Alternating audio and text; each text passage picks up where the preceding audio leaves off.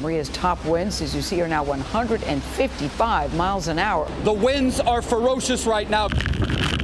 Hurricane Maria barreled through St. Croix overnight before roaring ashore in Puerto Rico. The first pictures now coming in from Puerto Rico after taking a direct hit. Hurricane Maria slamming into the island, and as you heard, one official saying the island is destroyed.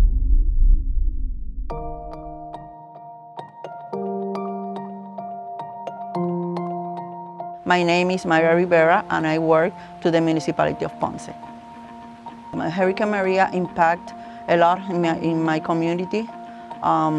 When I see the faces of the people, of the kids, it's impossible. It's impossible that I sit and I'm not involved to that.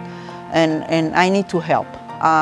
We talked to my sisters of the Women on Steels, and we solicited donations of clothes, water,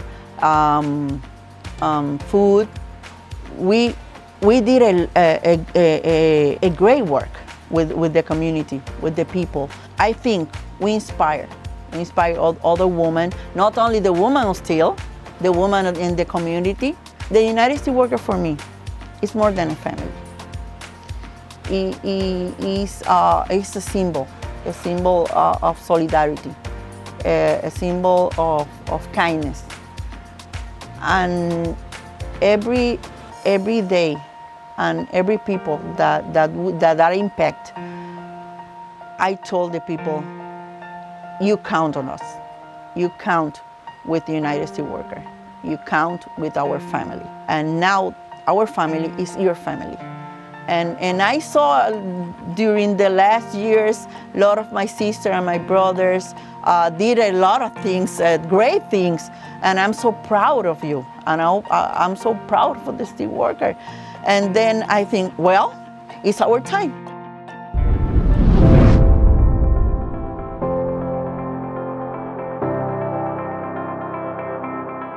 My name is Marcy Brown. I'm the Municipal Enforcement Officer with the town of Lavender City. I became involved with the union because when I started out years ago, I had to deal with some very difficult issues, and it affected me. That was a difficult time. And on top of that, I was a female in an all-male work area.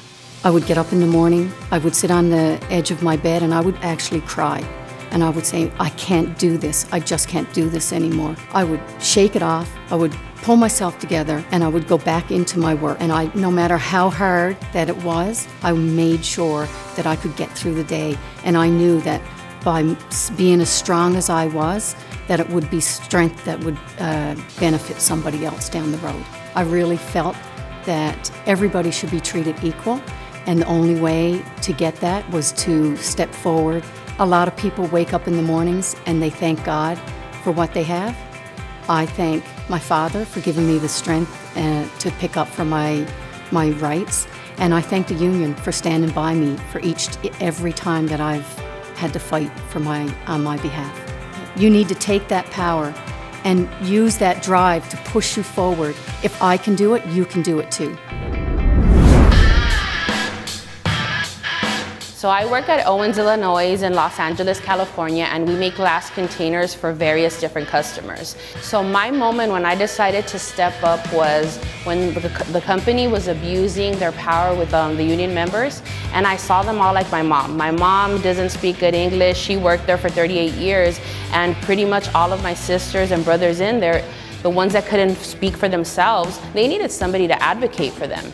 So at that point, I'm like, you know what? I speak good English. I know how to verbalize what I want to say, so why am I going to just sit here and walk through and let all this stuff happen? I need to step up and take action. My fears when I ran for union president was that I was running against two male adversaries. So I'm thinking, okay, there's never been a woman president in our union. I'm running against two guys, so I don't know how this is going to work. So luckily for me, all the work that I had done spoke for me. I didn't go out there and tell people, you know what, I can do this for you. I asked the people that I helped, do me a favor.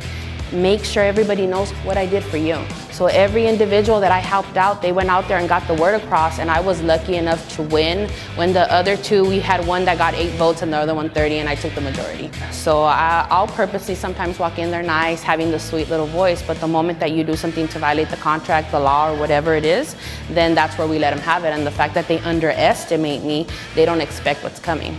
The union is my family. So we try to teach our kids, including our daughter, that you always have to go, and no matter how scared you are, you gotta hit the situation head on. Speak up and make sure that they know that you're a force to be reckoned with.